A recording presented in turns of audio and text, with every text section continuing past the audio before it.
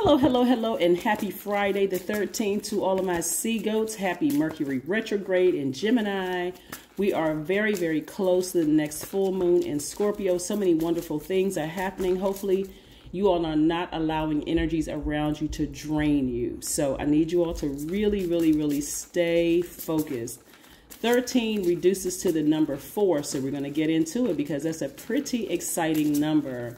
Yes, let's go. Let's go. The energy has already been cleared, Capricorn, so let's see what these cards have to say. What do these cards have to say?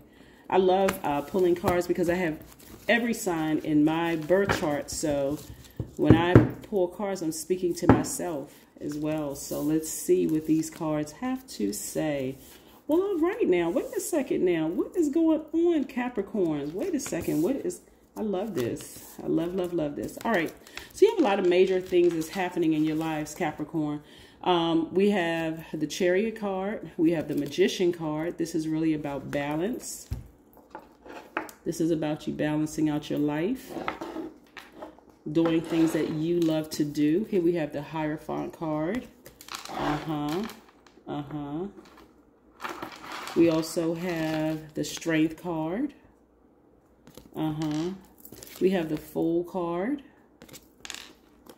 We have the High Priestess card. Yes, okay. So these are all major arcanas letting me know that some major situations are happening in your lives right now.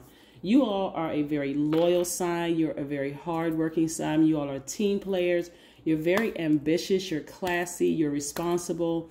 You're self-disciplined, self-control. You all are great managers of people, money, and time. And you all are a very creative sign, right? So this is where I'm seeing creativity is just on full blast. I love it, love it, love it. So some of you all, go check your birth chart because some of you all may have Cancer in your charts.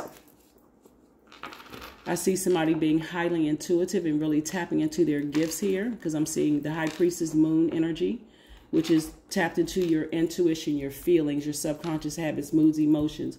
I'm seeing Mercury here, which again, Mercury is currently retrograde, but I'm seeing a fresh new start and a new beginning and somebody tapping into that strength that they probably didn't even realize they had. And I'm seeing Hierophant card, which is attached to Taurus. So we have Taurus, Leo, Uranus, Mercury, Cancer, and the Moon. So there's a lot of things working in your favor. So I need you all to start paying attention to your intuition.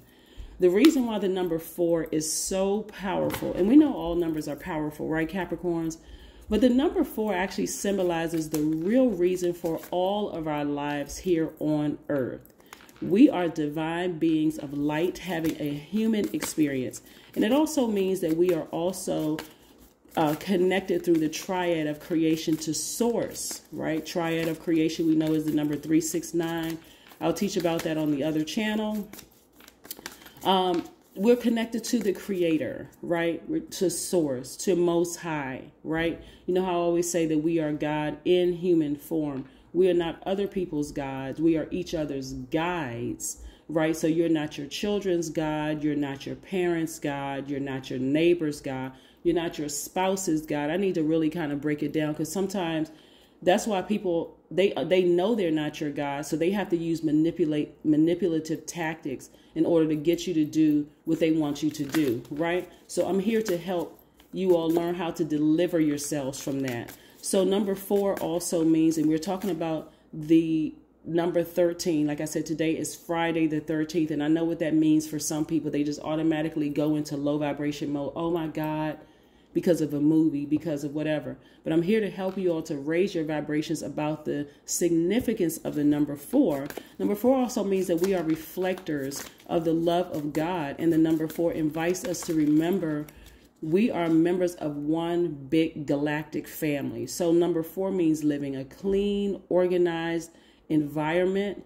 And it's very important to you to stay balanced and healthy. It governs feng shui, the art of keeping your physical environment energetically clear and positive so that you are sure that you're home and so that you love going home and that you love being in your workspace, right? So clarity of mind thrives when you are clear in your life.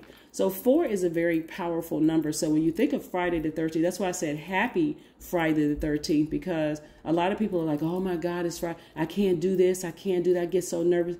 Turn off the TV. Stop looking at low vibration energy, because remember, we're about to head into a new phase, into a new cycle.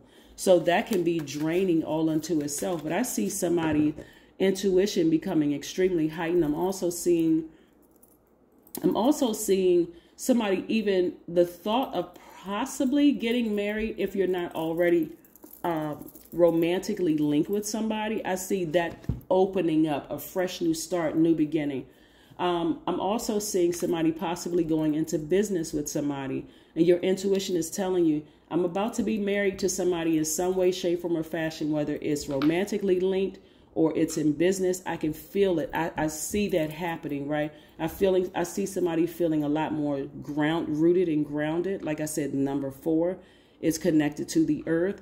I see messages coming through to somebody, but because Mercury is retrograde, people automatically think that the messages coming through are garbled.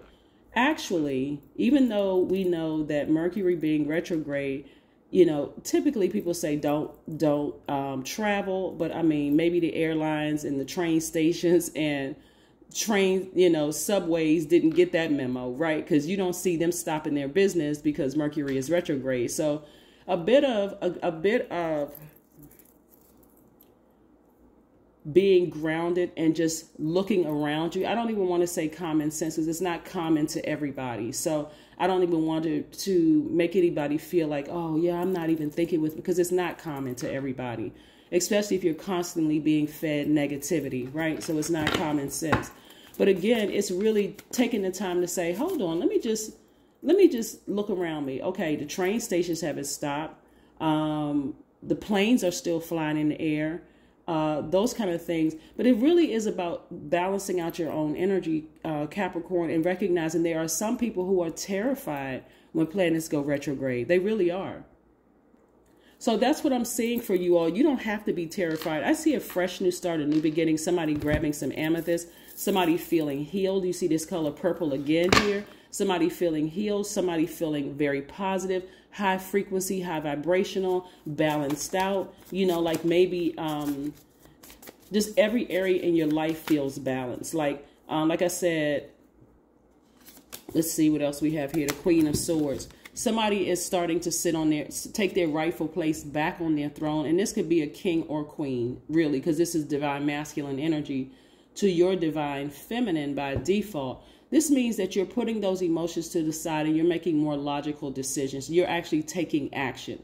So that means because you know where you're going, you're starting to vet people more carefully. You're starting to vet energies more carefully. So like I said before, I see somebody either going into business with somebody or like a professional, like a professional marriage but it's some type of an agreement or a romantic marriage. I see you really taking the time to ask more questions, not just getting excited because people want to be in your presence. Because remember, you're a very magnetic sign, Capricorn. So just because somebody wants to sign you to a contract or go into business with you, I see you asking more questions. I see you doing the work, not just jumping into something and then later on being frustrated because, oh my God, I didn't ask questions. No, you're a lot more grounded and rooted. So when we get closer and closer to the full moon, remember lunar, right? Lunar means moon, but we're moving towards a lunar eclipse. There's luna and lunatic. That's why you have some people just don't know what to do with their intuition around that time. So I want you all to stay focused, like really, really stay focused and protect your energy. Here we have the 9 of Swords, right? So during this time, again, this is also what you're leaving behind. The energy of people who have hurt you deeply. What I'm seeing, what I'm feeling here, looking at your cards, and thank you, Spirit, for sharing this, dropping this into me, is that somebody may be going back through their past life. Like something may have been like making you extra sad and you may not even realize what it is. Like going back through your past life of having to leave certain people behind, people that you've allowed to get really close to you, maybe like family members or friends or whatever the case may be. And because of your past pains, that really put you on this journey of being like the Queen of Swords. Somebody who is more meticulous, someone who is vetting all energy, someone who is no nonsense. Your yeses are yes, your no's are no's, that kind of thing. So I see you moving into some kind of contractual agreement, Capricorn, and I see you putting in that work because you are rooted and grounded, and you care about protecting number 4, right? Your earth, right? Your earth, your space, right? Making sure there's clarity of thought. There's not a lot of movement, a lot of activity going on around you. I love it. Let's see what else we have here. My state of mind sets the physical agenda in trillions of my cells. That's right. Your body needs you to master how awareness works. That is right. Let's see what else we have here, Capricorns. I love it, love it, love it. So yes, some clear messages are coming through that, like I said, I mean, so many different scenarios are coming through when I look at this. That's why it's a general reading. If you're interested in a personal reading, let me know. Like I said, my information is down below. Of course, there's never any pressure to get a personal reading because hopefully you're getting what you need from this. And if not, please, I would encourage you to go watch some of the other videos that's in your birth chart as well, because you may not get some questions answered here. Some of it may, but then it may come through in another reading, in another part of your birth chart. So yes, then we have your dreams need a practical plan, right? So get grounded. Get real grounded and rooted. And I mean, like a bull, don't, like, because this is bull energy right here too.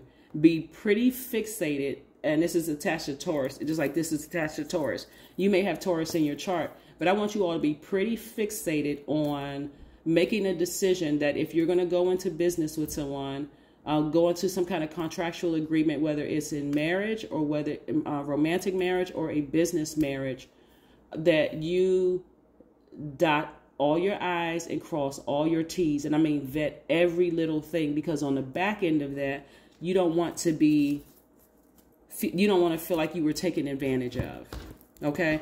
Somebody should be learning some lessons as you're going through these cycles as it is. Yes. Let's see what else we have here. Let's see what else we have here before we close out your reading. Yes, Capricorn, happy Friday. Like I said, happy Friday the 13th, which reduces to the number 4. We are still in Mercury retrograde until June 2nd. So Mercury retrograde just means that, again, that you want to slow down and take some time to ask. Ask out of your mouth. Say to spirit. This is why you're getting your rest. This is why I want you all to really have clarity of thought. Personally, when we're moving towards full moon, I make sure that I get extra rest. I really do. I shut things down sooner. I have my quiet time so that I can really, really reflect during this Mercury retrograde. I have been speaking out things into existence, and I'm not really amazed at what God is doing because I know how this works, but I really want you all to start speaking some things into existence. Start saying out of your mouth what it is you want, right? If it's healing, do it. I'm saying somebody create art. This is attached to your money. So art can mean that you're a chef. It can mean that you're a musician. It can mean that you're a songwriter, a singer, a poet, whatever. You can create art even if you're reading cards, using your artistic talents. But again, I see a lot of creativity here in your reading. So somebody is going to be real creative moving forward in this journey that I see for you. This is what I have for you, Capricorn. I'm so excited for somebody. Listen, this is what I see for you all. So continue staying focused, continue getting your rest, speaking things into existence. That's Mercury being in retrograde. Know that if there's any mix up in communication during Mercury retrograde, you don't have to be the one on the confusing end. You can always speak up and ask the question, or at least go to somebody else who has the answer to your question. That is what I have for you. Continue having a great Friday. Bye.